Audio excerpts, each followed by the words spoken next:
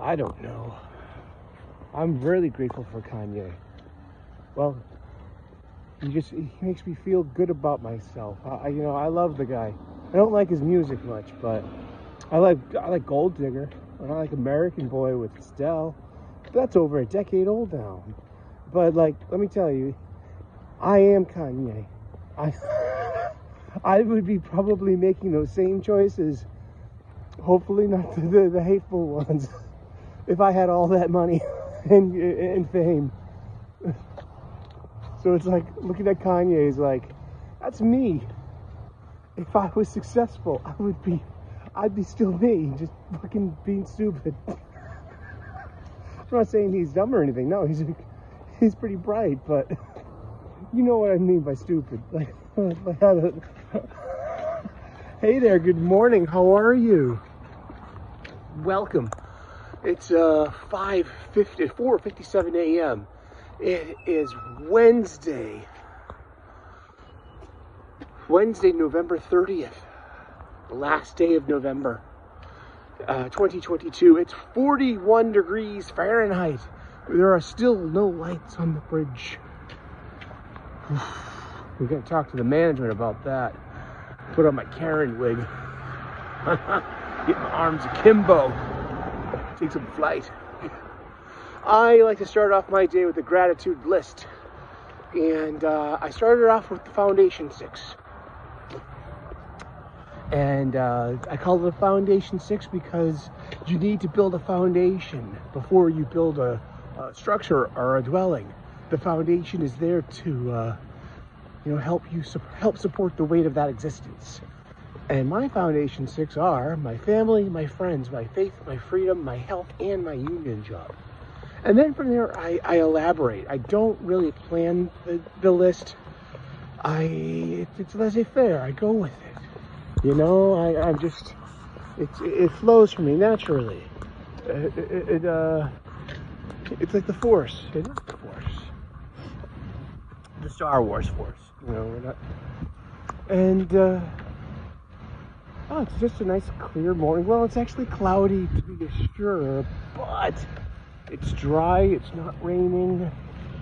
I'm walking to the station. Here, let's see if this is the bus here. Let's see. That's bus number 2015. We'll see if this bus comes right back.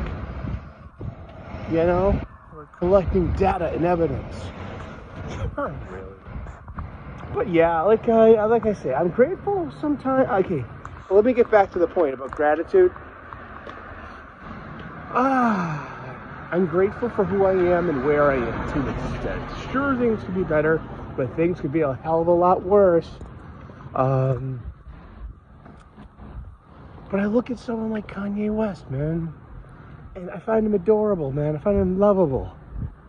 Like, that would be me. Always opening my mouth and getting into trouble for the things I feel and the things I say. And I'm not supporting anything he said recently. Trust me. I'm not. That's not about that. It's about just being authentic, being genuine, and geez, always kind of saying the wrong thing and always kind of doing the wrong thing and always feeling like you're in trouble. And the anxiety that it brings, and the mayhem that it brings your life, and the relationships it destroys. And it's like, but you know what? I mean, I feel like Kanye is me. Like, I would be, if I was famous and rich, I would be fucking up left and right. I think sometimes I'm like, thank goodness I'm not, or, you know, maybe I will be rich one day. Huh?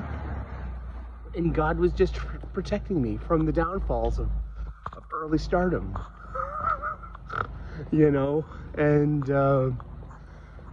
if I had all that money and all that fame, then I would just fucking ruin it, man. Or myself. I'd probably become a druggie or an alcoholic. I have those tendencies, you know, and I've put them to the side. I mean, jeez. Oh, that poor dude.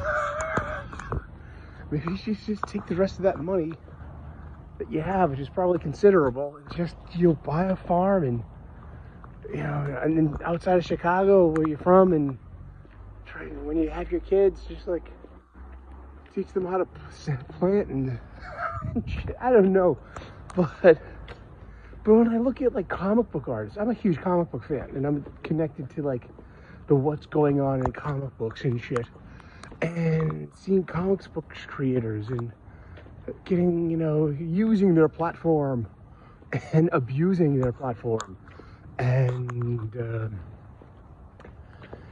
then I see like all these people getting in trouble, you know, at especially men. Ladies don't get into trouble. They're blameless. But at comic book conventions, the whole culture of comic book creators that go out after the cons and drink, they call it bar con. And that's where the real con takes place. And that's where you really make social media happen. And that's where you have drinks with each other afterward. And then sometimes, because these are younger people, sometimes things get a little cozy, things get some frisky, and then comes, you know, then comes like, you know, what is abuse of power? Then what is abuse of consent or breach of consent, or like all this dirty laundry stuff. And all I can think is like, damn, I would be hitting on women like fucking left and right and shit. I'd be one of those canceled motherfuckers. Like, oh, he tried to have his way with me. I thought you were into it. I was buying your drinks all night. We were chatting. This is called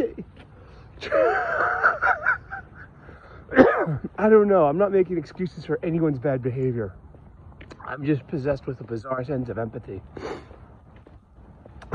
Having empathy for Kanye, and having empathy for like these poor canceled schmucks that get a little too drunk after a con and think that this girl is actually into you, and maybe you tried something, maybe you didn't. Who knows? I mean, but it's all dirty laundry. It really is, man. Is that all the internet is anymore? A laundromat? I don't know. You tell me. Let me know what you're grateful for. And I will see you later. God bless. Namaste. Good luck. Like and subscribe. I would love to earn your subscription. Cheers. See you later.